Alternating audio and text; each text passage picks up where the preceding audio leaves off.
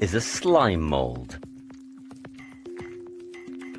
It's the largest single-celled organism on Earth, and it can grow to more than 3 square meters.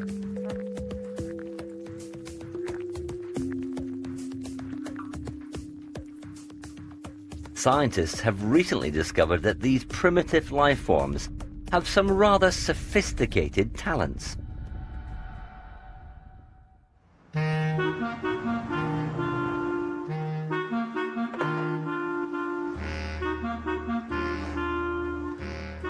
At Oxford University, Dr. Mark Fricker is one of a team of botanists and computer scientists studying a species of slime mold called Physarum polycephalum.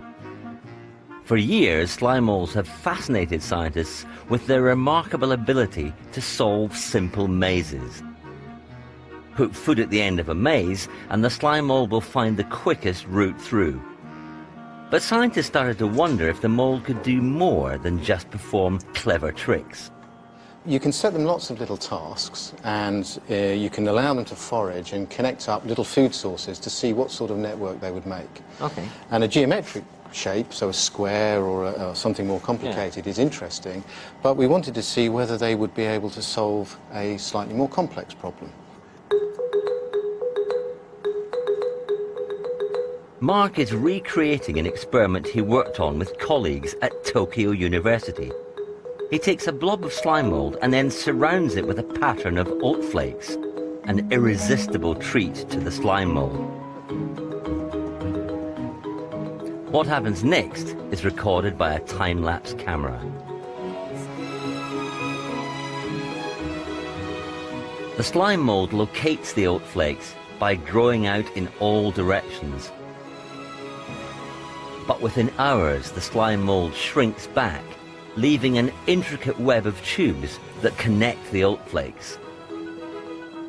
It's these tubes that transfer nutrients around the slime mold.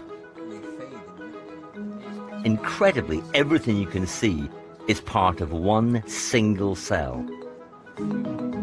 It needs to build a network that's quite efficient to transport all those resources around. At the same time, that network mustn't cost too much. It mustn't take up too many of its own resources. And then the other problem it has is it's going to be subject to damage. And so if there was only ever one connection, there's a risk that that would break. The slime mold takes no chances. It grows backup routes to make sure that its food supply isn't cut off. But there's something even more extraordinary about what the slime mold has done. Mark hasn't just laid out the flakes in a random pattern.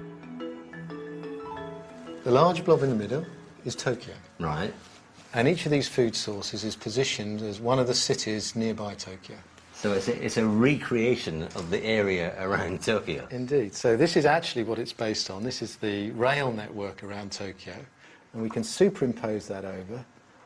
Okay, so we can align it up. That's identical. It's absolutely identical.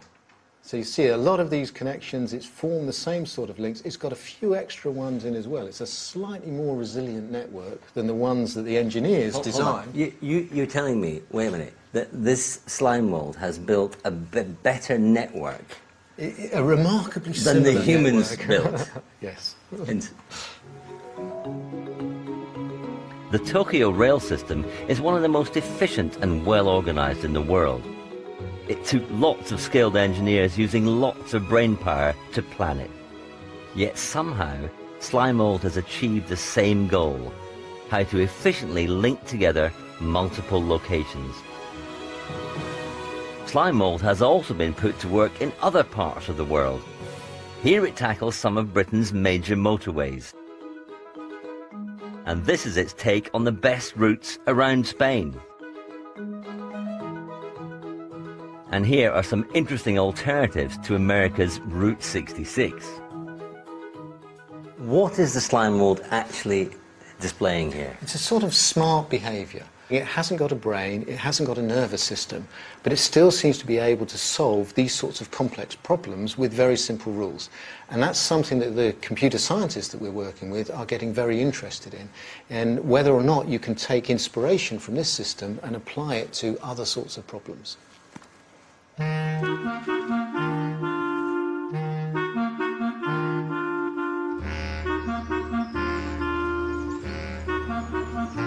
So how does one of the most simple life forms on Earth, a single-celled amoeba that spends most of its time on woodland waste, match its wits against transport engineers and computer scientists? The clue seems to lie in its extraordinary biology. Professor Bruce Ing is a self-confessed slime mold obsessive. He's going to help me track down some slime mold in one of its native habitats. So slime molds are not rare things, are they? No, no, they're very common indeed everywhere. But overlooked? Overlooked because they're shy, not easy to find unless you know where to look and how to look. Shy slime mold. Shy slime mold, yeah.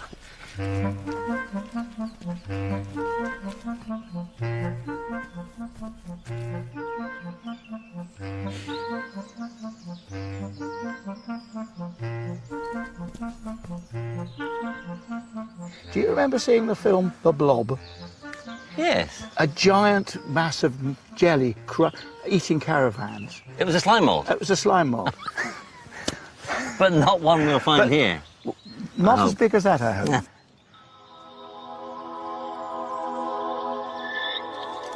Bruce's 54 years in the field prove vital as we hunt the elusive slime mold.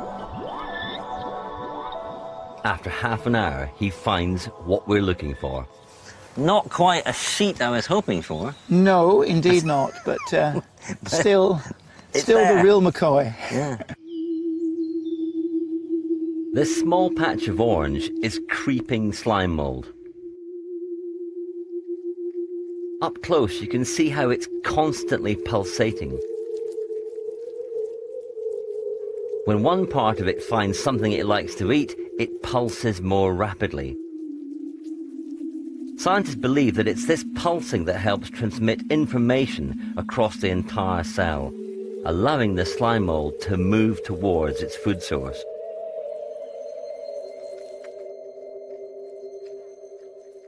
These pulsations control where and how they grow across the forest floor, or even around the oat flakes of the Tokyo rail map. What's so special about slime mold is that it can use this information to make multiple decisions simultaneously. Pretty ingenious stuff for a single-celled organism.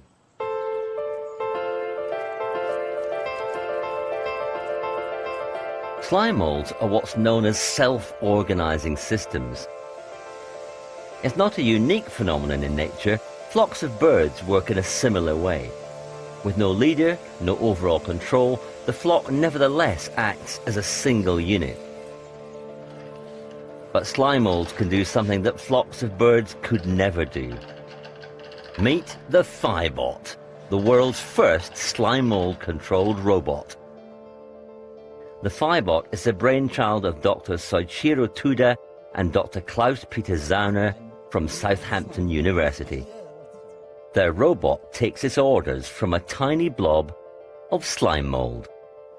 I sort of don't believe you. I want to see, I want to see it working. Prove it. All right, flip the switch. So let's spit it out. It just seems almost unbelievable. It's not instant, is it? It's not sort of instant. Oh. Wow. That's fantastic. The slime mold sits on an electronic chip inside the robot. As it transmits information around its single cell by pulsing, the robot detects these pulses and translates them into much larger movements across the surface of the table. How did you get the idea for having a live organism inside a robot? One inspiration source, obviously, from the Daleks, from Doctor Who. This is inspired by a Dalek? Yes. So it's the same thing, isn't it? Yeah, exactly. You've got a live organism in the machine which controls it. The Phibot is pioneering a new approach to computing. Today's computers use a single central processing unit to do their thinking. But the slime mold has no need to ask a brain what to do. All parts of the cell just work together for the good of the whole. That simple organism inside processes information in a completely radically different way from our conventional computing technology. So we want to learn more how it can do that information processing.